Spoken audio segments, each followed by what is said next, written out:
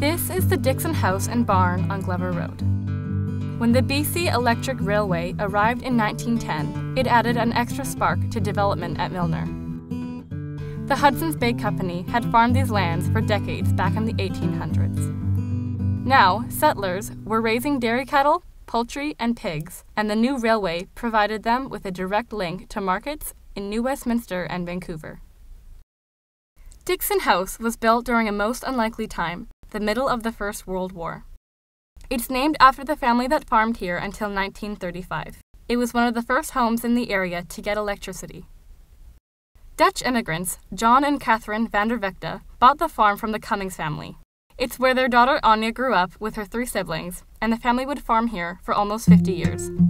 My name is Anja Ritter. My maiden name was Vander Vegte, but I don't suppose a lot of people can do the G thing.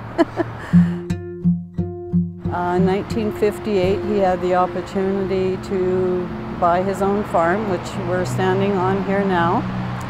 And as kids, it was another adventure for us. We all got brand new bikes because we had to bike to school now, not be driven.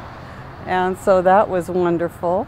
For my parents, it was a struggle. It was a hard life, but my mother always said it was a hard life, but a good life.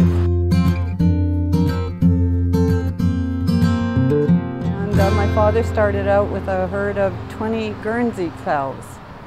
Then a few years later, I think maybe a year later, he decided to go into Holsteins, and we had between 20 and 22 Holstein cows that he milked. But he did a lot of renovations to the barn, and that of course was the money maker, so the house had to wait. The house did need a lot of renovations, and that all came in time. But we had a wood stove and a wood furnace, and lots of work for us kids.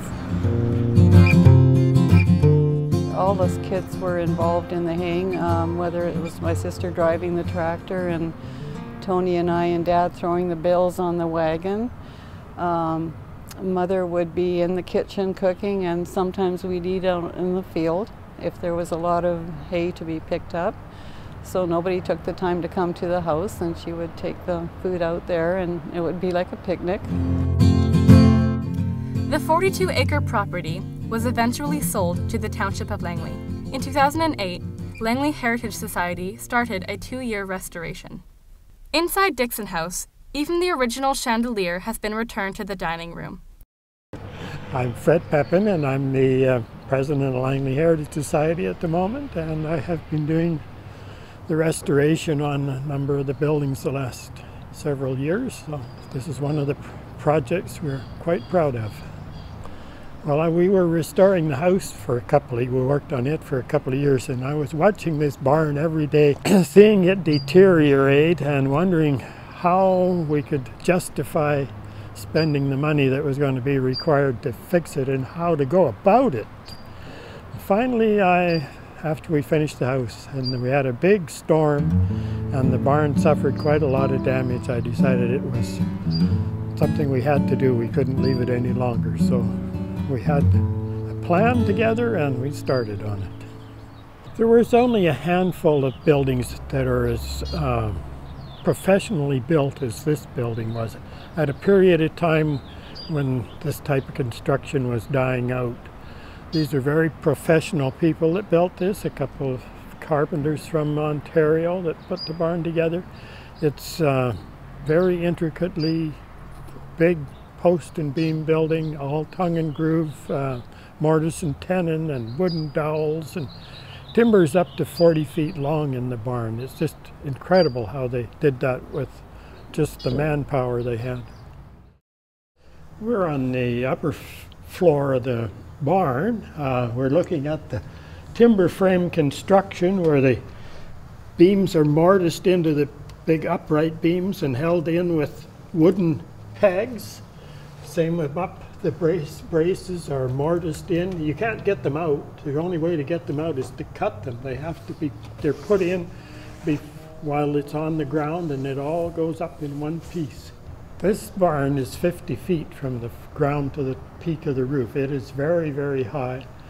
The roof required 136 sheets of 5/8 plywood, which is quite a challenge to get it all up there. And all the roofing too, that's squares and squares of shingles we had to take up there. It was a lot of work putting a roof on this thing. But it was nice to sit up there and watch the traffic go by at lunchtime. It's a nice view from up there.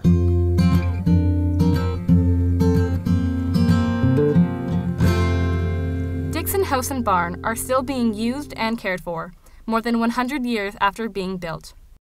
What do I get out of it? Well, I retired and I